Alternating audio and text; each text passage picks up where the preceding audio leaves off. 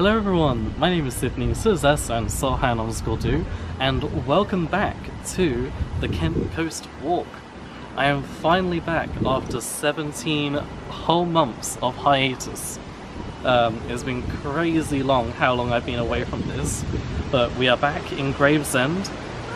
My mum is holding the camera again, like in the first one, and do you want to say hi? Hello! And let's get going. So as promised at the end of the last one back in April of 2018, we would start off with the Pocahontas statue in Gravesend, and here she is.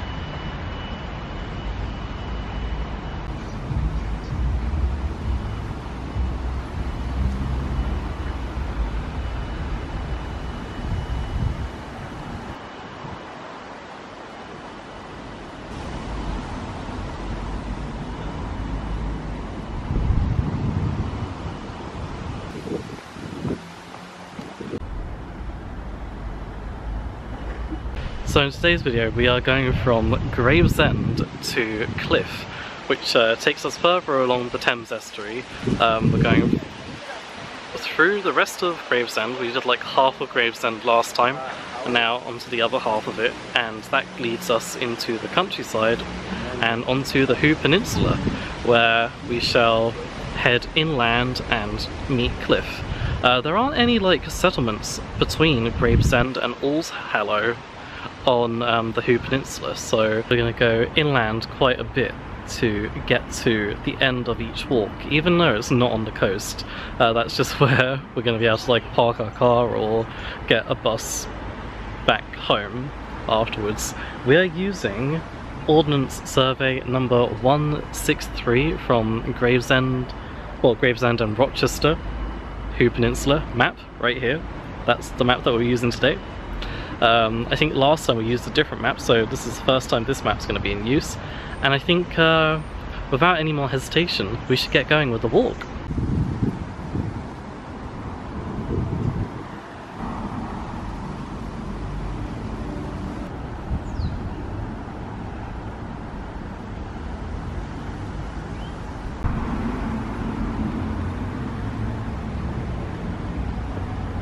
Here we are back at the Thames. This is where I finished off on the coast officially last time, so we're going to continue on from here down that way. There's this whole like wall here now where there was like a square before, so it looks a bit different here from when I was last here. But yeah, there's the water. There's the little like jetty thing that goes across to is it Tilbury? I think so. They have like a ferry that goes across. We're going to go around to the other side of that and continue on our walk.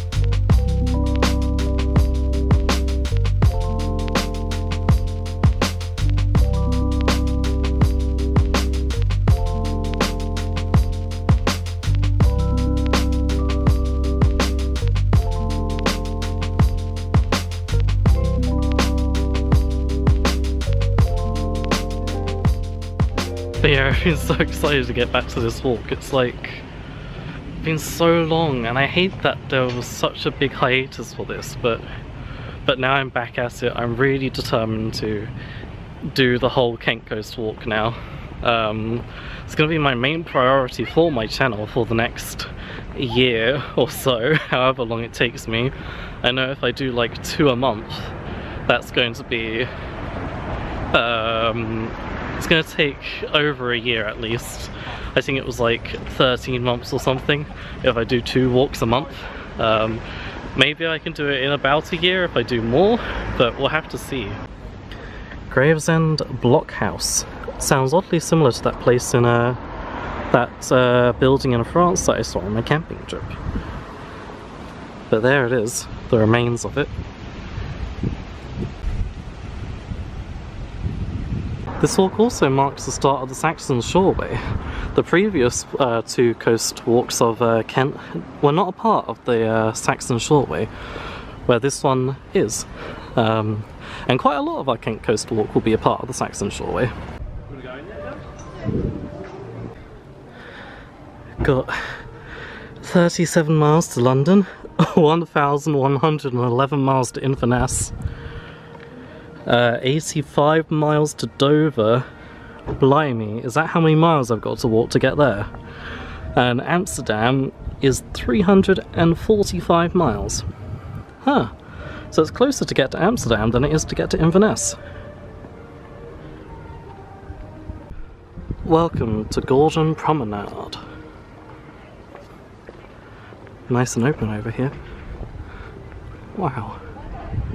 Oh, the views of the Thames are fantastic here. Compared to the last time, where it was all industrially, this is so nice.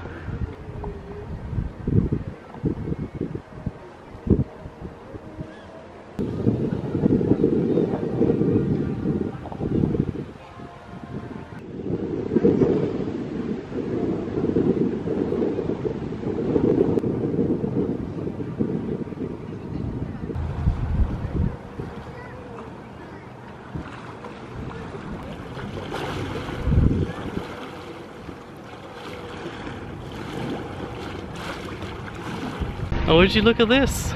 We found the beach of Gravesend. Right there.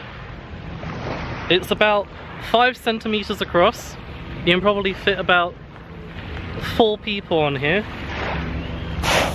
Whoa. Look, I'm on the beach. Oh my gosh. There you go. Gravesend's beach. Maybe I should come do some sunbathing here, right next to the Thames as the boats go by.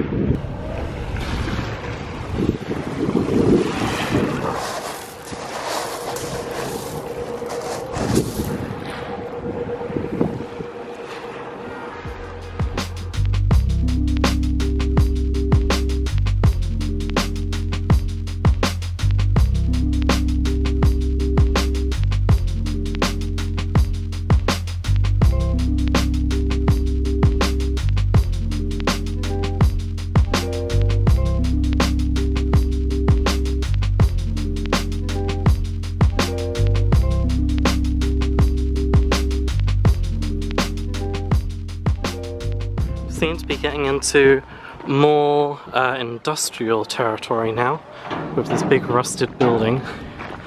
There is a public right of way, despite what looks might suggest.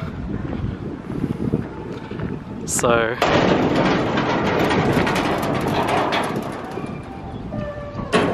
oh my gosh. It's getting a bit spooky. This is much more reminiscent of the... There's a toilet there, aren't we? Much more reminiscent of the second walk with all the industrialness.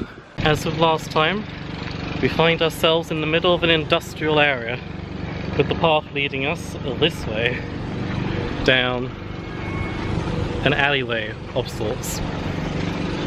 Kind of want to get through this area kind of quick because there's some dodgy people. It's like we've come from lovely, nice park on the Thames coast to scary industrial area with dodgy people around every corner. Hope we make it okay. So we made it out of the super dodgy alleyway, and there's just like these 3 houses in the centre of this industrial estate. So I'm not too sure who lives there, but it's a bit of an odd place for like 3 random houses. And there's also these gigantic rusty anchor things from the sea. And there's also like a really nice little lighthousey sort of thing there, which looks really cute.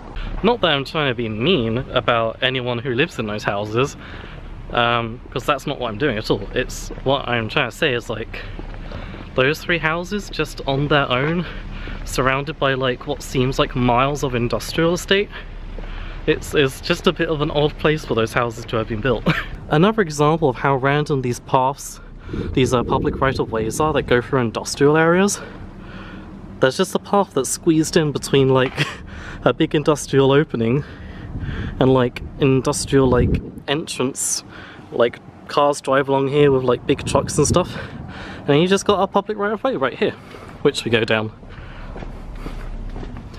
I believe this is going to take us to a pub, possibly. Maybe. Oh, there's the pub! Oh. Through the squiggle squiggle.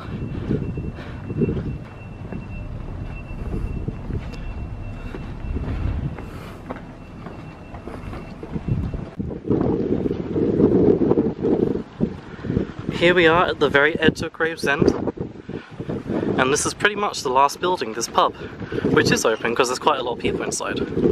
But it seems like, other than the fact it's situated in this industrial area, it's kind of a nice view from up here.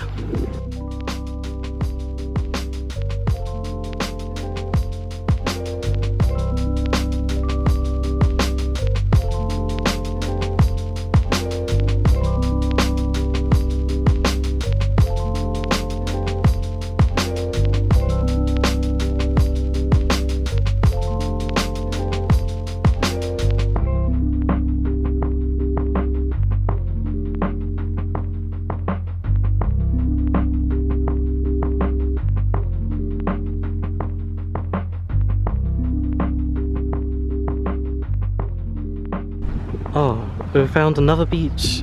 I always love seeing these little beaches along the Thames estuary because it reminds me of the beaches that are to come later on. What a lovely jetty!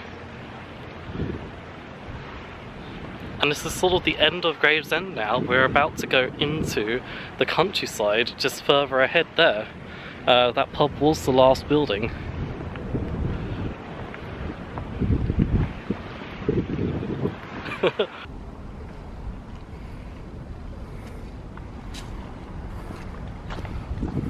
Up and over we go.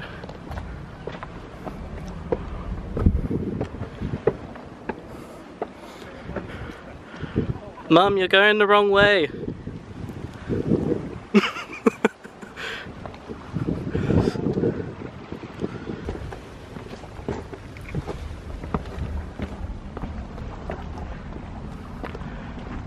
Here we are, in the countryside.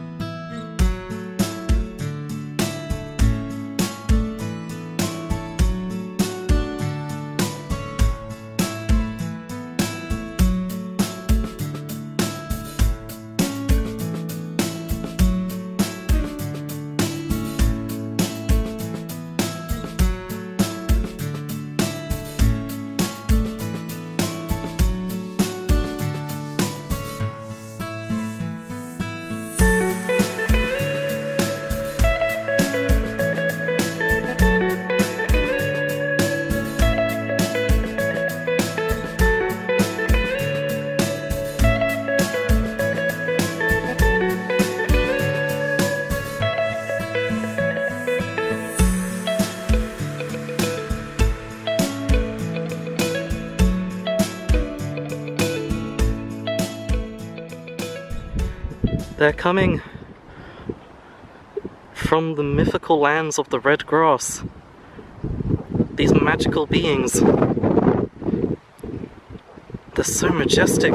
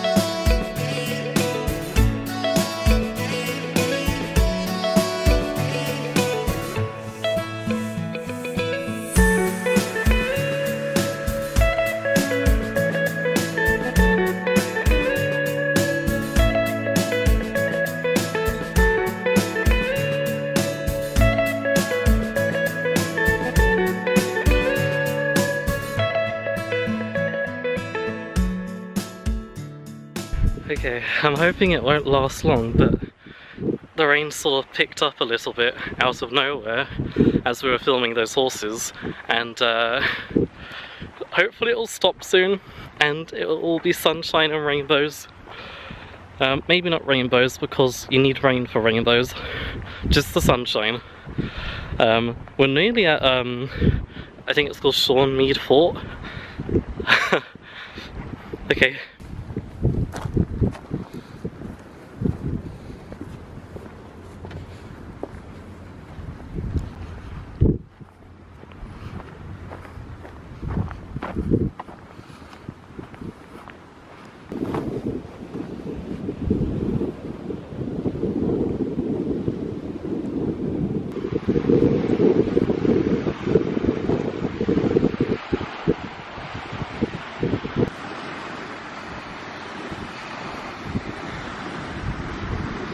Here we are, Shornemead Fort.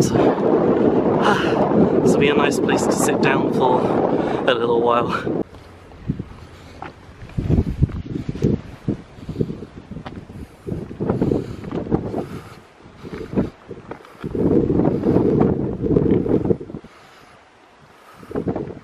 Okay, I'm supposed to climb this, but maybe if I... bear with me.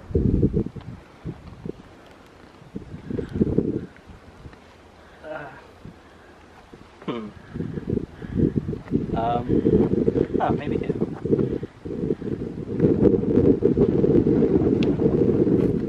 Maybe not. Oh, I could put method there.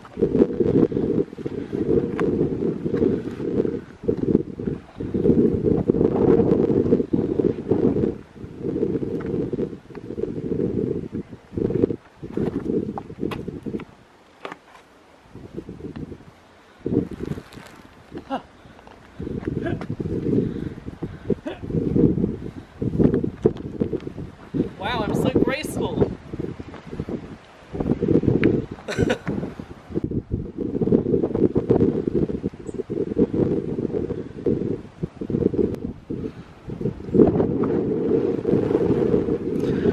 Wow, this fort is so cool.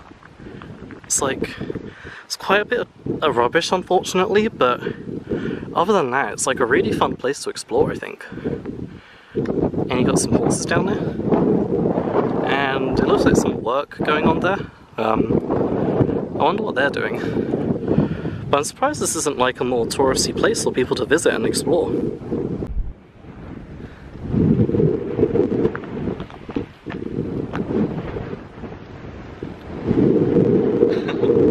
Yeah, as you can see over there, lots of rubbish. People need to stop doing this. I've seen so much rubbish along all these walks.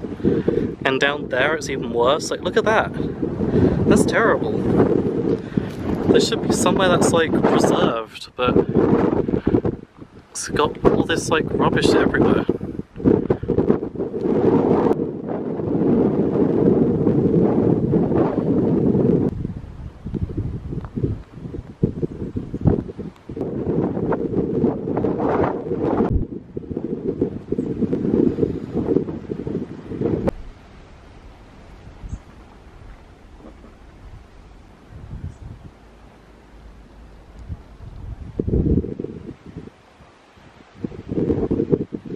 Oh, what's this? Lovely little historic tunnel?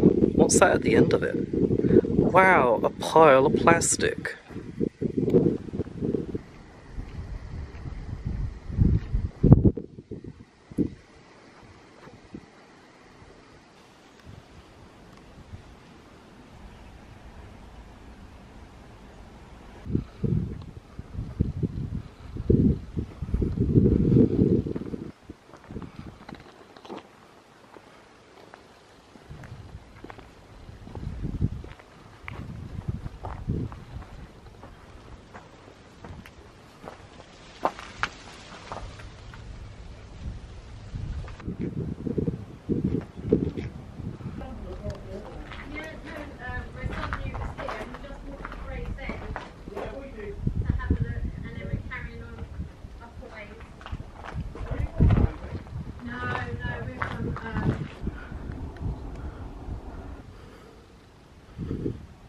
Wow, that was really interesting. We met a guy in there who has a YouTube channel, and they're like exploring the tunnels underneath the forts, which I'm like, whoa.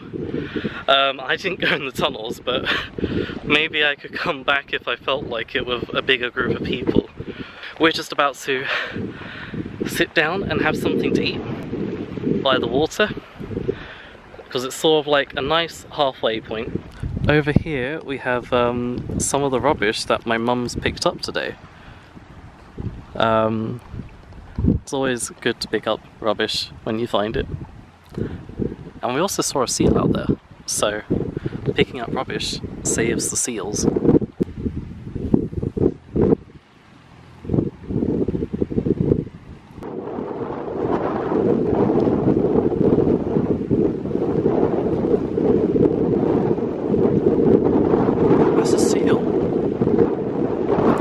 Seal in the sea.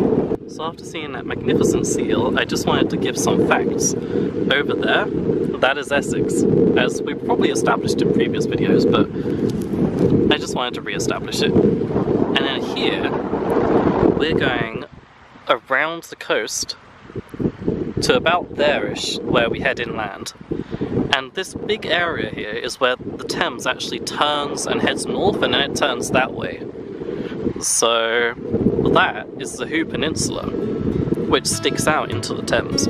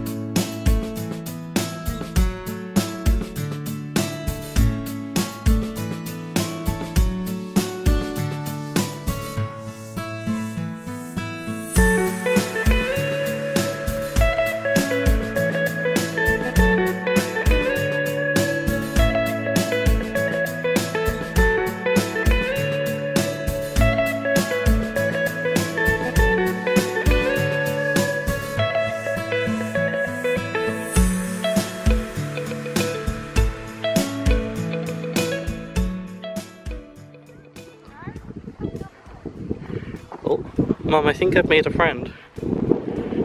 Hey!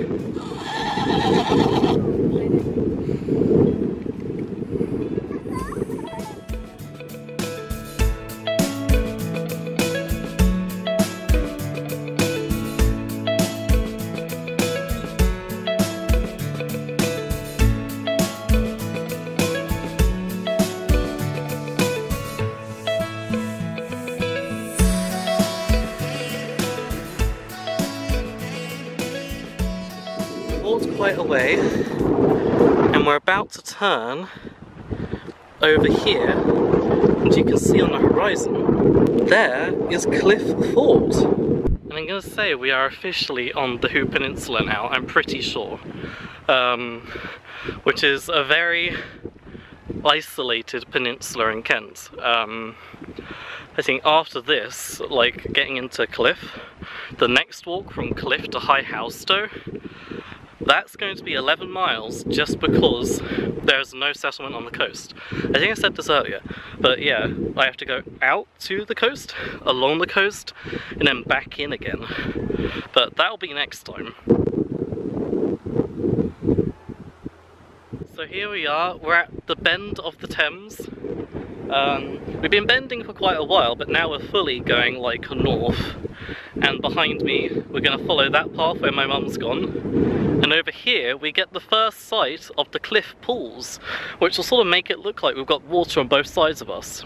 But really, they're completely enclosed lakes. But they're pretty picturesque with lots of birds and wildlife. This next stretch of coast, I'm under the impression has a lot of erosion, so we'll have to see how well we can get through.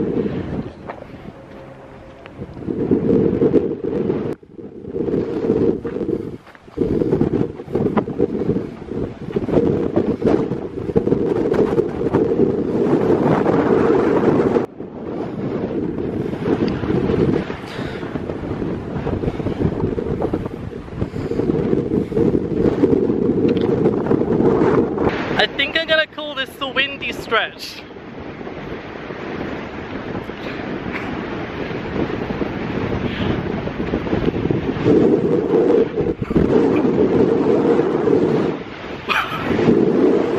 Wow.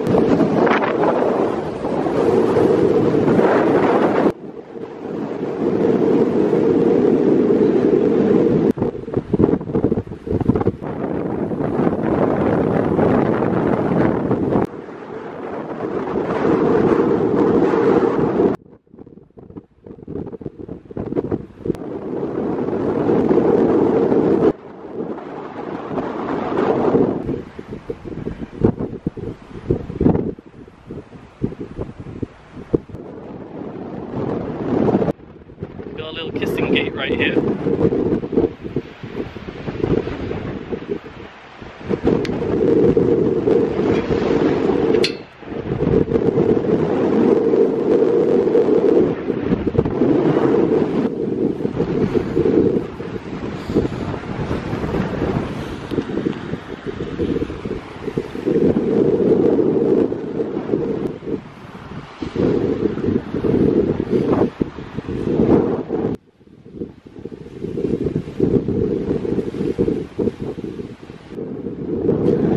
This is perhaps the best shot I'm going to get of Cliffe Fort, because it's entirely within the grounds of an industrial company, unfortunately. But I do hope that one day they might let the public visit as like a tourist attraction, because it's very well preserved, as you can see.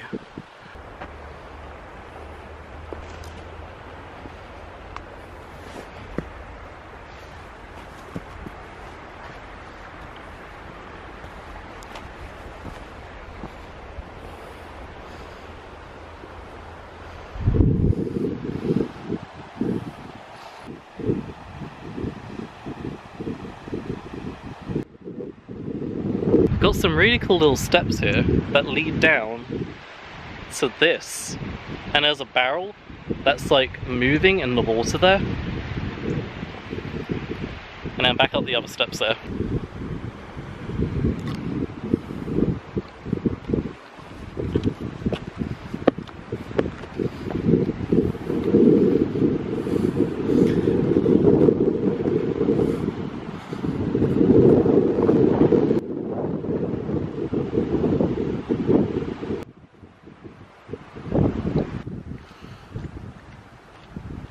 Here you can really see the tiny strip of land the industrial area has allowed us to walk through.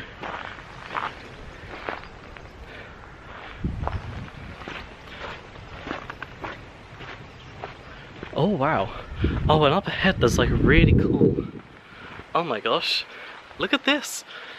The public right of way goes right under this little tunnel. Right there.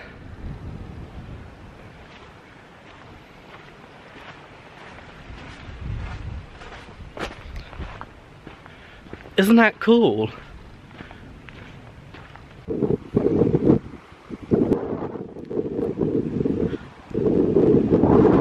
This is the last little stretch before we turn away from the coast. Right there, we've got Cliffe Creek, which we're going to go down, and then at the end of that creek, that's where we say goodbye to the Kent coast for today, and head to the village of Cliffe. Tomorrow, well, not tomorrow, next time, we'll be continuing over by that concrete wall there and around. And here we are at the end of the coast for today. We're going to be following Cliffe Creek just here, inland, to the end of Cliffe Creek, which technically counts as a coast until we get to the end of it. And that's where we leave the coast and head into the village of Cliffe. I think Mum's gone to go scramble some more wood from the beach. She likes collecting wood. Yeah, we'll get some nice shots of Cliffe, the village, and wow, overall this has been the least tiring of the 3 walks that we've done on the coast, I think. My mum agrees too, even though she's only just done the first one and the third one. And this is also my favourite out of the three. It's felt much more countryside, so much more like just wide open spaces with nature and the landscapes, and even Gravesend was really nice. The only bit that was a bit iffy was the industrial bit in Gravesend, but other than that, it's been a real adventure. And just look at this view. It's so beautiful. I can't wait to continue down that side and onwards. I must say, it's been such a lovely walk today. And I think if you can get through the first two walks, there are definitely things on the first two walks that are lovely, but this walk is well worth it for the Kent coast. Goodbye, Thames. See you another day.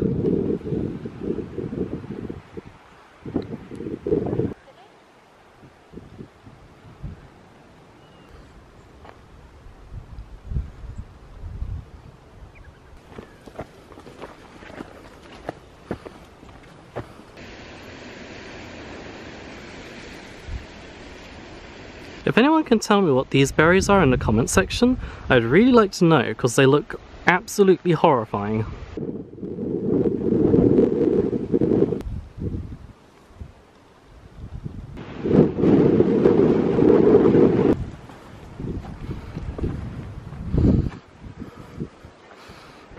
Here we are at the end of Cliffe Creek, which basically counts as the coast, even though I said we were leaving the coast at the Thames, because you have to go around it to continue anyway. But there you go, that's the end of Cliffe Creek, and now we've got the direct path going inwards to the village of Cliffe. And that takes us along like a little path with two lakes on both sides, so it should be really nice. And then we'll have like a look at a couple of the buildings in Cliffe, and that'll be the video.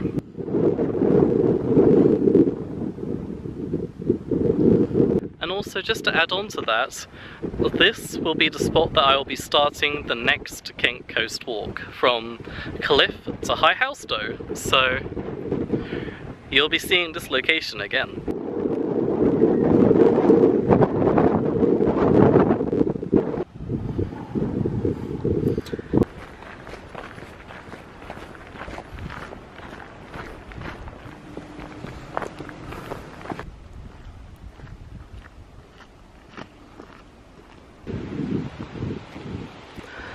Here we are.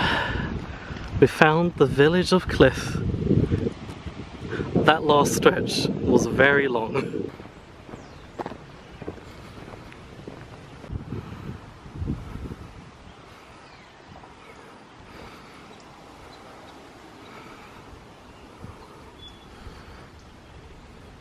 We have made it to Cliffe!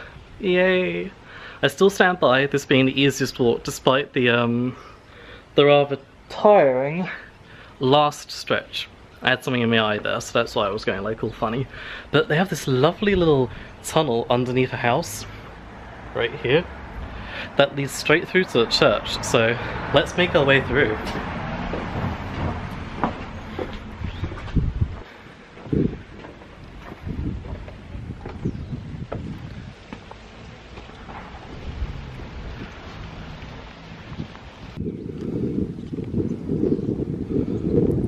Cliffe Church. I believe it's called St. Helen's Church? Maybe?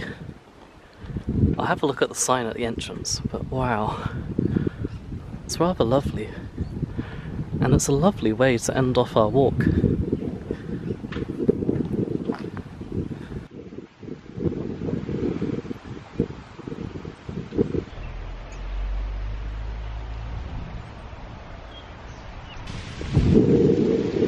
Just in time for the bus.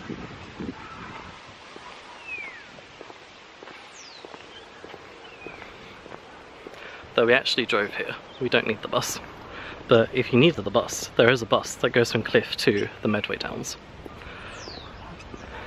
I think there's one from Cliffe to Gravesend too, but there's the Medway bus. Here's the step counter that we did. Blimey. And they also have a nice the Six Bells Shepherd's Neame pub if you want to have a nice meal or drink at the end of your walk. There's a pub logo up there.